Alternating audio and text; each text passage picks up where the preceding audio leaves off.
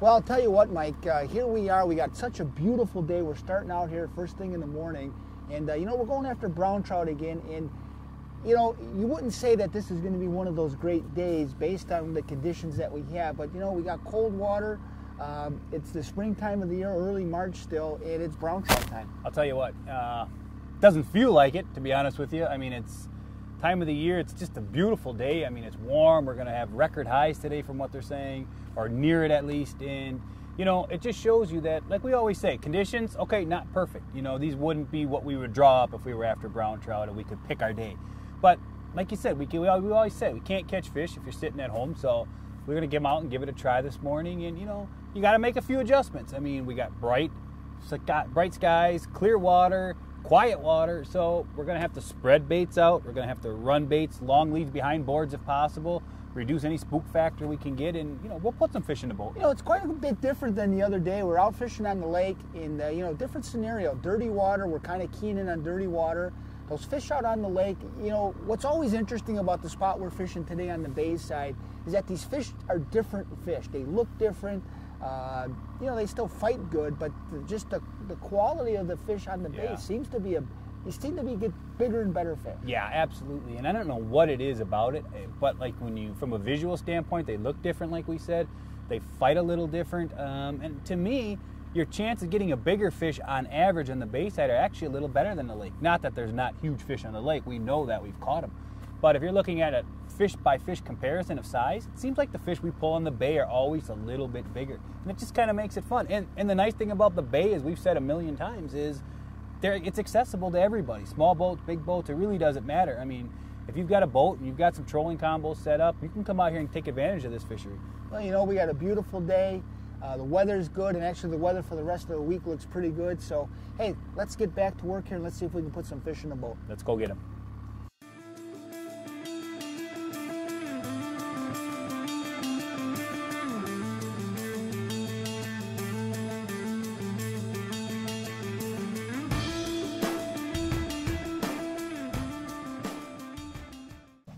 All right, we got a nice fish on here right away this morning. Good way to start the day. As you can see, these aren't necessarily what a lot of people would consider prime brown trout conditions. We got fairly clear skies, basically flat conditions. But it just goes to show you, if you put yourself in the right spots, get set up right, and catch brown trout in just about any condition. Doesn't always have to be that overcast, choppy days that a lot of people relate to brown trout fishing, especially in shallow water conditions.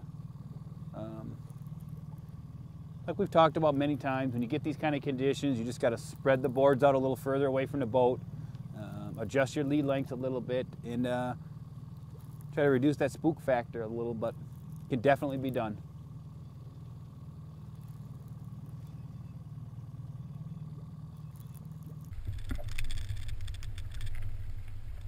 Oh, that's a dandy. That's a nice brown right there. That's the kind of fish we're looking for out here. Tell you what, it just goes to show you, you can catch these fish under any conditions. If you get the right spreads, make a few adjustments.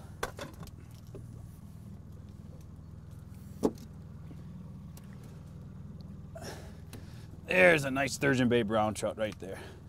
Just a beautiful fish, clean, healthy. I'll tell you what, get out here in the mornings, no matter what the conditions are, make your adjustments, get your boards away from the boat, you can catch these nice fish yourselves.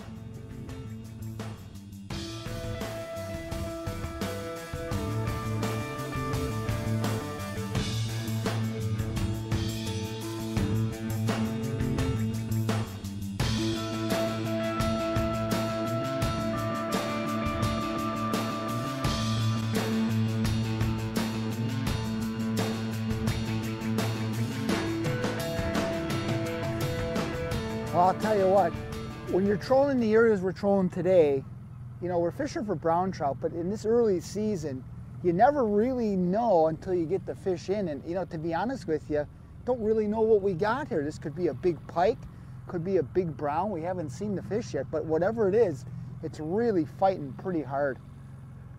Pretty exciting. We got a great day out here right now. Conditions are, you know, kind of ideal. We got a little chop on the water. And, you know, unlike the other day when we're out fishing on the lake in the dirty water, here we're fishing crystal clear water. So, you know, you really got to put things in your advantage. You know, we're running our boards really, really far out, more so than we normally would. And this little chop on the water really seems to help us with getting some bites. You know, it's the second bite already in a short period of time. And I'm really excited to kind of just see what this fish is, because it's really pulling hard. And as I said, you never know. It could even be a big walleye this time of the year. You don't know. Oh, that's another nice brown, Mike. Real good. Nice job. Yeah, that's a dandy there. Oh, boy, I'll tell you what. This is what you come out trout fishing for. Look at the size of this dandy. It's just a beautiful fish. And, you know, look at how small the head is, but the size of the body. Just a gorgeous looking fish.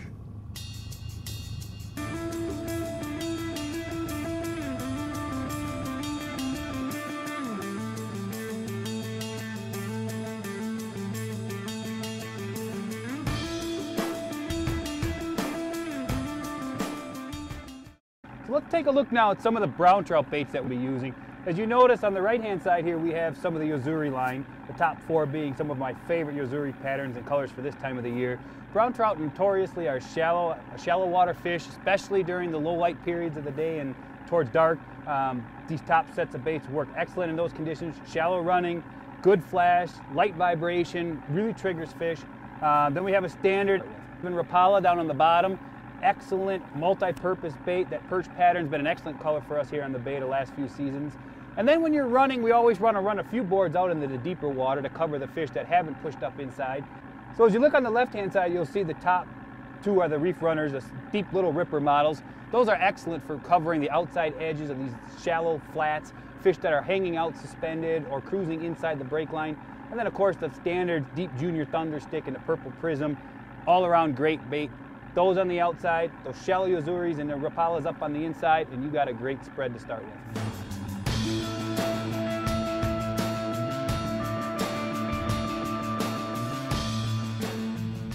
You know, when you get on these fish and your pattern, you know, you get your pattern working and everything seems to be going, you can really put some fish in a boat in a hurry. And, you know, that's kind of like what we're doing right now. It's been a short period of time. We got our 3rd one on here this morning. And, you know, these browns just tend to be, and they seem to be, and we're fishing this clear water, just really seem to be like a couple notches better than the other day when we're fishing out on the lake. Definitely nice action out on the lake. But this inside stuff here is just totally different. We're fishing a different, it's almost like it's, even though they're brown trout, they're just, you know, their home range, it's a totally different scenario, ultra clear water. And usually this water is clear throughout the whole season. It never really muddies up unless you get a huge wind coming in here. Whereas at lake, you know, you get runoff in that. But just some beautiful fish. And here's another one, just pulling really, really hard. And we've seen the fish jump a few times. And looks like it's going to be another good size one. Well, we got that board off finally, and what do we got, about 45 feet here to go.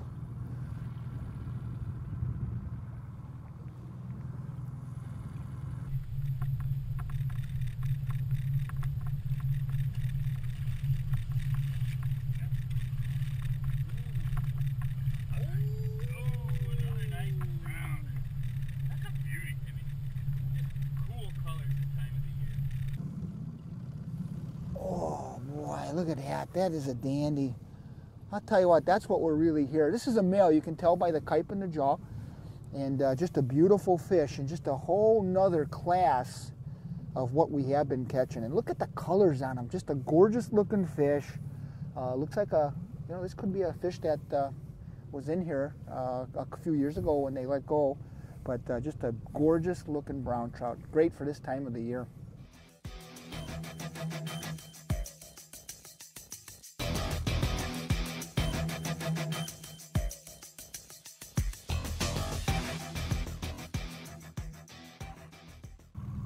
Well, here we go again. It's been one of those days and the fish are biting. And, you know, again, we're fishing this clear water. And, you know, it doesn't make rhyme or reason why things are going the way we're going. But, you know, we got cold water still. We're in the low 40s for water temps. and these browns are just really, really biting. And we actually just come off a flat right now. We're fishing a little bit out in deeper water. I'm gonna get this board off here. We're fishing out a little bit deeper, and this fish comes suspended down a little bit over deeper water. Well, one of the bonus fish, an early season king, we're gonna let this guy go, grow up, but you know, that's one of the things when you're out fishing in the early spring in this cold water, you really never know what you're gonna get. And you know, salmon, early March, it's hard to believe. So Timmy, we just finished up another great day in the water. We're gonna call it the day from this morning. Got out here at a reasonable time this morning. Conditions aren't perfect, as we've noted before, but put some nice fish in the boat. We adapted a little bit from what our plan was originally, and we didn't get quite the wind they were talking for, so we had to make some adjustments, but you know, another good day. Yeah, you know what really worked out is you know, that first pass and a half, and sometimes that's what it takes. You know, you're the first boat to come through an area, and there was some boat traffic out, and you know, not only did we have a little boat traffic, we didn't have enough wind, but we had a really nice pass. You know, we caught you know, 3 or 4 really nice fish this morning, and you know, sometimes again, you know, that's the situations that you're dealt with, and you just got to go out and fish, and you know, when the bite stops, you know, either you go in or you find some other spots to go fishing. And right now we're just gonna head in, and you know, we had a great day. You know, and a couple things that we did too that somebody might be able to take into their own repertoire and help them catch a few more fish is we made some bait adjustments. You know, and one thing when you get conditions that are tough like this, a lot of times what we do is run a variety of baits to start the day, especially because you really don't know what they're going to be on. Sometimes when the conditions are ideal and you've been there before, you can kind of handpick your baits a little bit, but in this situation we had to adjust, and we ran a large spread of baits. We ran, you know, one of the better baits today was these the small Yozuris. You know, I mean, they're always a good bait, we know that, but we also ran some shad style baits like the deeper juniors. Yeah, this deep junior I think actually caught the biggest fish of the day. Didn't catch as many, but again, you know, we're covering different depths, we're covering different actions of baits, and you know, sometimes on a day when it's tough, that's what you have to do, and that's usually sometimes the difference between catching fish and not catching fish. Absolutely, and that's the key. You know, conditions are a little tougher, like we said. Quiet water, flat water, the fish could be anywhere from 15 feet all the way up on the beach, you know, and the adjustment you have to make is to cover that entire water column. If you've got big wind and some dirty water, like we've mentioned at other times, you know the fish are probably going to be pushed up a little tighter to shore, and you can run shallow running baits in there and be a little more confident with your spread. But when you have difficult conditions, cover a wide variety of depths, give them different looks, change color throughout the day, and you'll find something like we did today. Yeah, well, that sounds good, Mike, and that's some great, you know, some great advice. And hey, folks, I want to thank you for joining us, and we look forward to seeing you again on Fish Door County Outdoor TV. See you next week. What was that, Mike? You better not have that thing in your hand. What was that? These are professional tangles. Do not try these at home. We're true professionals. We're testing the durability of this line right now, and my thumbs are up. Now that's a bad day. Even us professionals use that loosely. Have problems once in a while. How do I cast this? That gives it a unique action on the water, the top water. I would say.